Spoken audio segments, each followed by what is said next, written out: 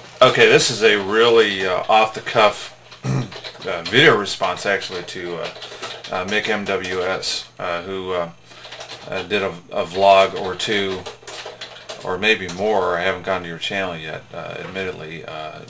Just saw your video through Raven Singer. Yeah, there she is.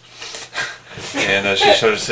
She's over here guffawing at her computer. I'm sitting here trying to listen, to try and find 37B. Wait a minute. He's not going to know what that is. Whatever. Okay. Anyway, I'll start all over again. A ham radio station.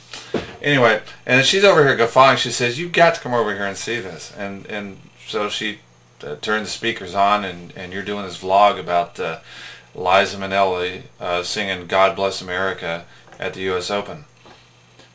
Yes, I saw it. We saw it. First of all, let me say, it was very interesting the dance she was doing with the microphone stand there during some of it. It was yeah, I find myself at a loss too. But I think my main point is that whatever Liza did or didn't do doesn't matter, because you know what? Did you happen to notice what happened after that? The cameraman fucked up.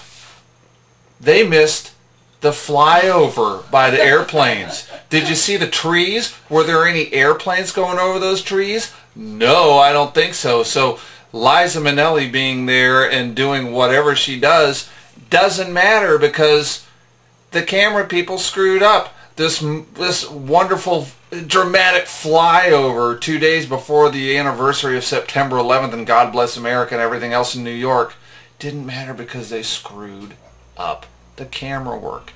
And I'm sitting there, and Raven Singer and I are just sitting there looking and going, nice trees. Nice trees. Yeah. So, you know, Liza Minelli is Liza Minelli, will always be Liza Minelli, always was Liza Minelli, and, you know, everybody gets old or whatever. We love her, you know, for the record. yeah, exactly. We love Liza Minelli just as much as the next person does.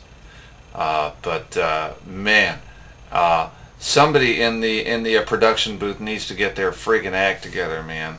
That's all I gotta say. Hi, Wolfie. We have a blonde visitor here. Well, anyway, that's my piece. So Liza Minnelli's off the hook. The people at CBS Sports, not so much. Ciao. We love you, Michael.